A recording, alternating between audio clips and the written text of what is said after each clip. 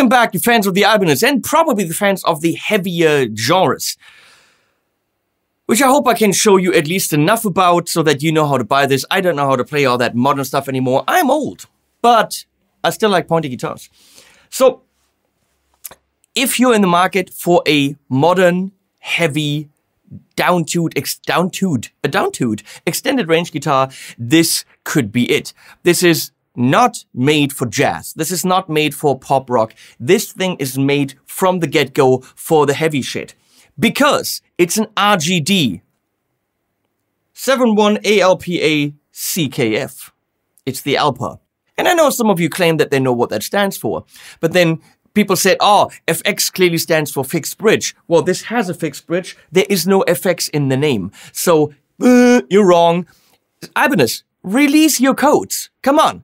Show us your secret documents on how you name your instruments. It's, of course, the RGD71ALPA-CKF, which stands for Charcoal Burst Black Stained Flat. CKF. Charcoal Burst Black Stained Flat. CKF. Charcoal Flat. What? So, it's all the way one step lower. So it's already without this low string in D. The whole guitar is tuned to D.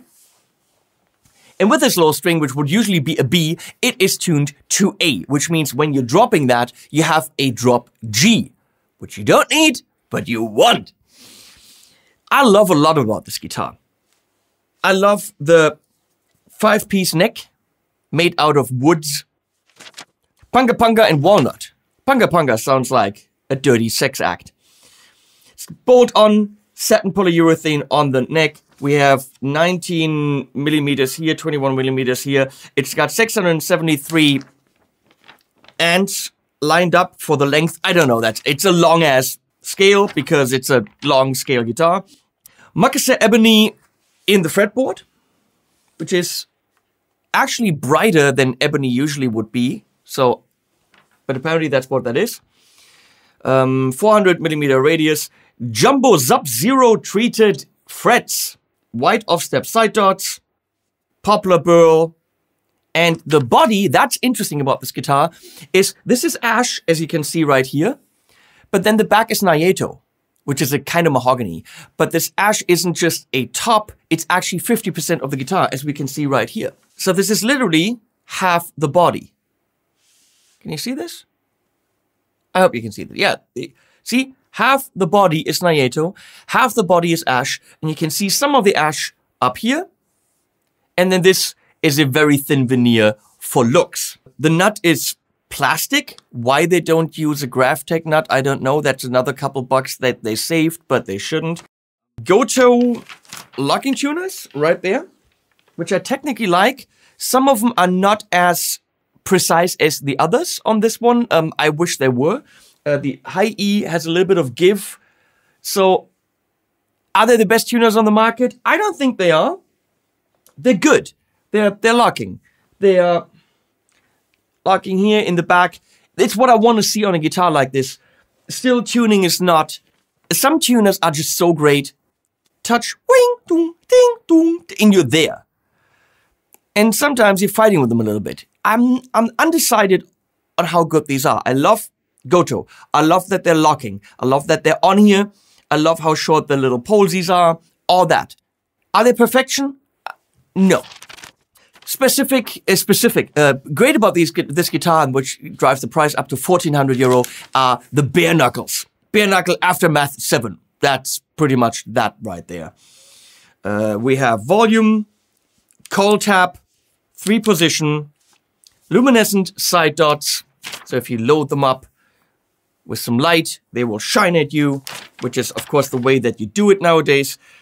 Comes with Schuller S-Lock pins. That's actually in the box. It comes in a cardboard box, but I think there's some strap locks included with this. Strings are 10 to 59, made in Indonesia, tuned from D to A, and that's it. It's a stunningly beautiful guitar. Personally, I think the body, which has a little bit of green in it, doesn't 100% I think the body, which has a little bit of green in it, doesn't 100% match the headstock, which is more brownish. Now, can we fault the guitar for that? Given that it's made in Indonesia and they can't really spend the time to make sure that happens. But look at it. It kind of feels, it's matching, but it's not perfectly matching. Just saying. I love, of course, the Aftermath pickups and their camouflage. It works perfectly with this thing. Fixed bridge, monorail bridge. So, we're gonna go into the Revv Generator 740 for some cleans, and then some chugga chuggers, and then you know what you want. I did not set this guitar up. Oh, what I love about these Axion labels, which this is, and actually all the Ibanez guitars except for the Prestigious, which I don't understand. Anything coming from Japan doesn't have this. It has this amazing truss rod cover, which you just shove to the side and quickly adjust the truss rod. Different Ibanez guitars come with different truss rods. There's this truss rod tool that Ibanez has, and sometimes that's not the one you have to use. Sometimes you have to use an Allen wrench. Some guitars have this really, really cool opening thing. Any guitar should have this. Why loosen the 3 screws? Lose them. It's a pain in the ass. This is the way to do it. But then on their higher end guitars, they don't do it. Ibanez guitars in the different lines really diverge in different directions in design philosophy and all that stuff. So I love this. Very tough going volume knob there. That feels like doing volume swells, which of course you're probably not going to do with a guitar, isn't going to fly. So, right here. And by the way, if you see graphics down there, they're courtesy of my buddy Jason McNamara, who has an amazing tool to give you pickup thingies on the screen. Works in Final Cut. If you're a video creator, you do guitar stuff, contact Jason McNamara about his amazing, about Jason's tool, you know what I mean.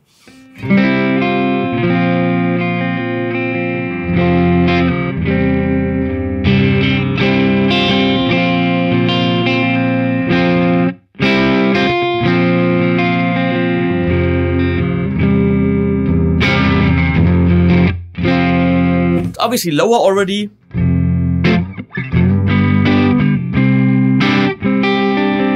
Let's tune this puppy again. Yeah, there's a little bit of give. I'm fighting with it. I'm turning it back too much. They aren't quite where I want them.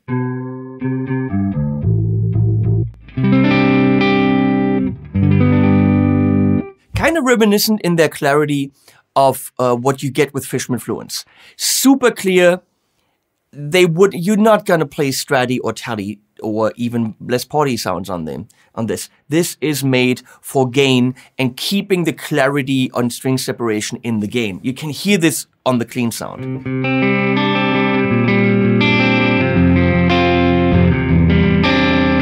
Then this in single coil.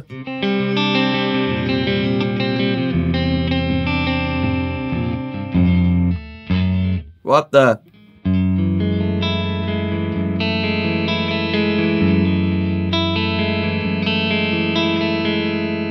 It's a little bit thin.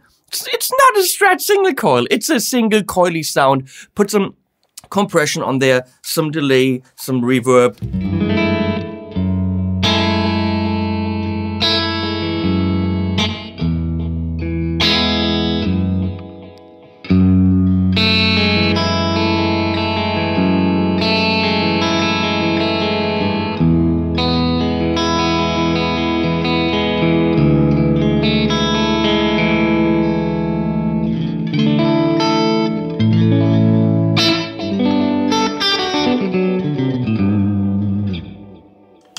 And then it works, of course, for your metal intro, and then you're done. Back to humbucker. I was in the middle. This goes in the middle. That's not where I wanted to be. I wanted to be here. This is in a not so good position. That happened the second time in this video.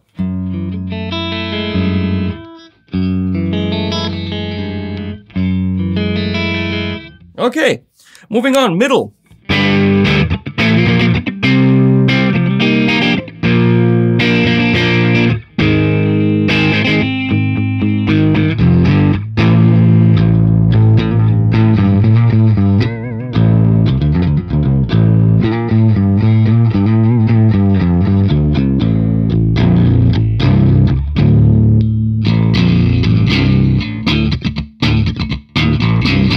That was single coily, and then humbucker in the back.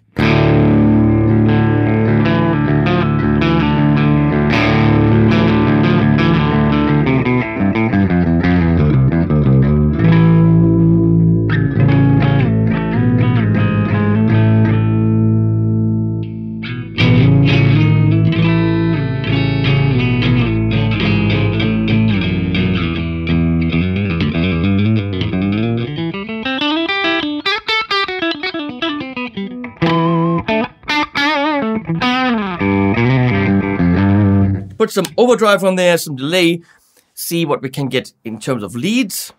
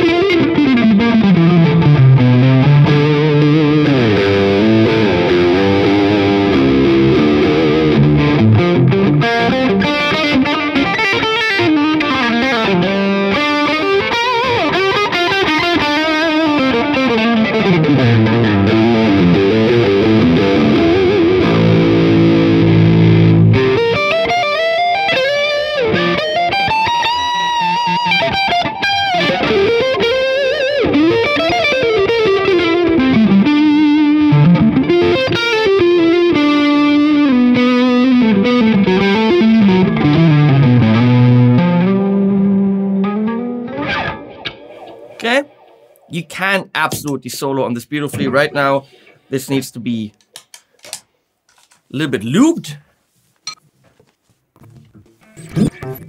The Dario accelerate. Whoa!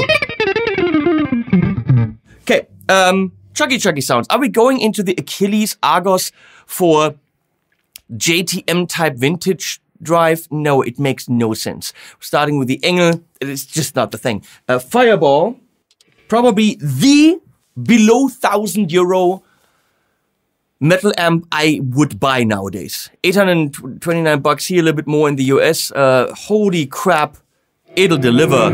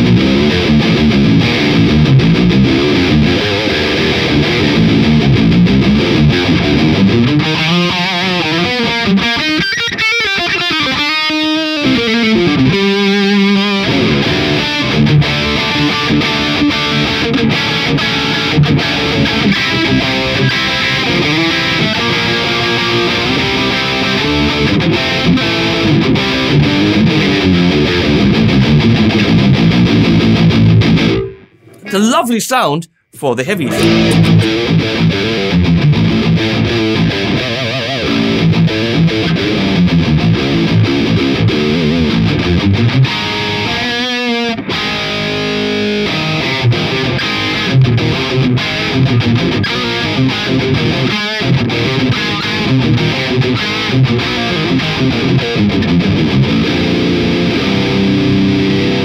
Pretty damn awesome.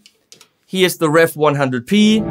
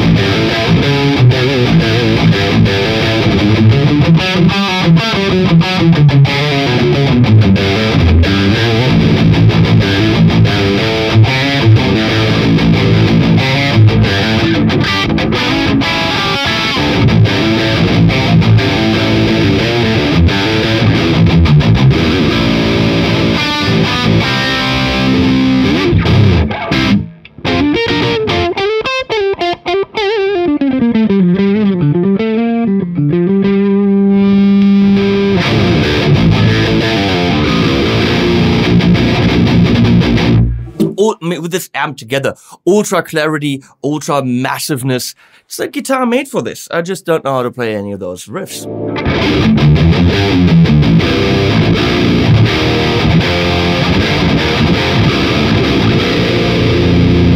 And we're gonna go into the Driftwood Darkest Nightmare over there, which is again another one of those super modern massive amps.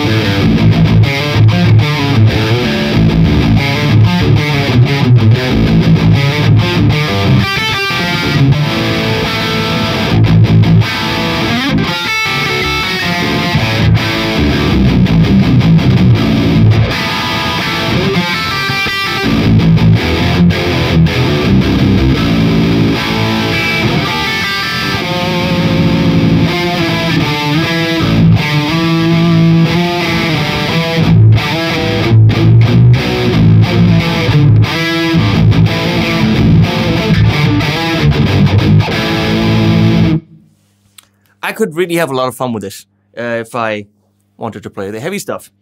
That amp, this guitar.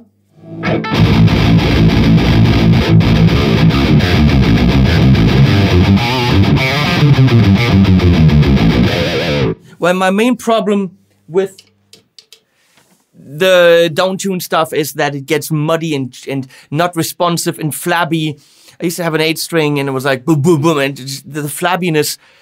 With the longer scale, these pickups and a modern amp that can deliver the goods, this responds as fast down there as any normal 6-string. Very impressive. Clocks in at $1,400. No gig bag, no case. It's the drawback of having these pickups, I guess. So you have to get this yourself. If you're in the market for a massive sounding guitar, I just reviewed the Richlight. Something Ibanez RGD Richlight top, which is a prestige approach to this, which has Fusion Edge pickups, which were not as open and clear as these. However, that's a prestige model, so build quality is a little bit different. I do love this neck. I love this. I love the top. I love the ash. I love the color. Not sure about the headstock color. If I was in the market for a guitar like this, I wouldn't have a problem with that. With the tuners, I'm gonna deduct 5% on tuner amazingness. They're 95% amazing, not 100%. I did get paid for this video, just to let you know. I do get commissions from the links if you click them. Not from you clicking them, for you buying something. Click the link, buy whatever. Buy a recorder or a pack of gum, I don't care. Buy it, I get money, thank you. Leslie gets money, feeds the dogs, thank you. She's switching this video. And, you know, some of that money we put into the animal shelter because those animals need help. So, thank you for that. Links below, animals at the end.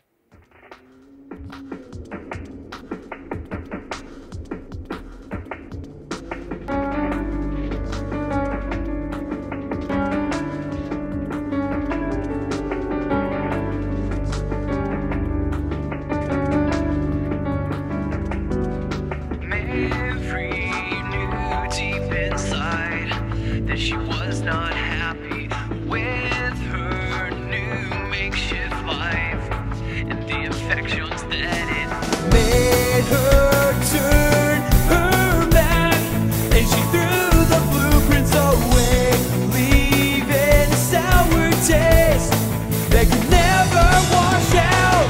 Take two and start again.